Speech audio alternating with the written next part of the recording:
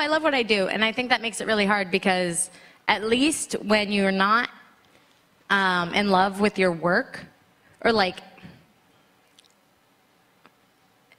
it's hard because I'm someone with chronic depression. Like, I got major depressive disorder bordering on severe, and it sucks because I'm also someone lucky enough to get to pursue my hopes and dreams and make money from that and be respected and celebrated. Loved. Right, and celebrated.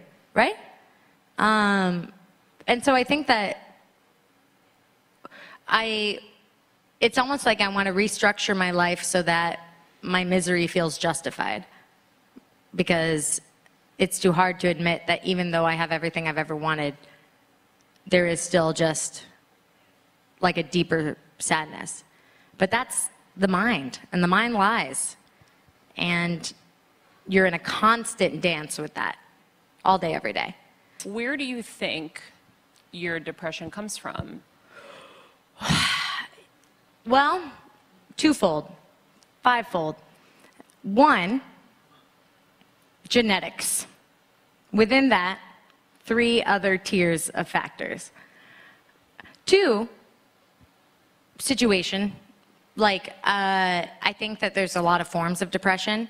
Like for me, I both am chemically predisposed, but then also circumstantially predisposed.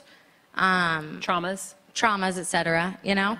And it's amazing because some of the most successful people I have ever met are so deeply depressed.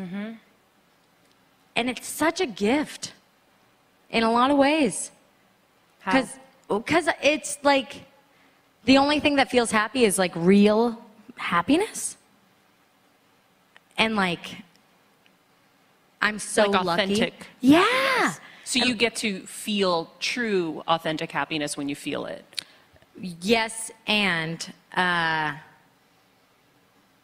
is the only time I feel happy. Like there is no casual joy.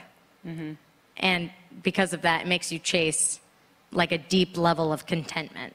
And I feel really lucky for that. It's like having this really hyper-aware internal compass that your life has to have meaning.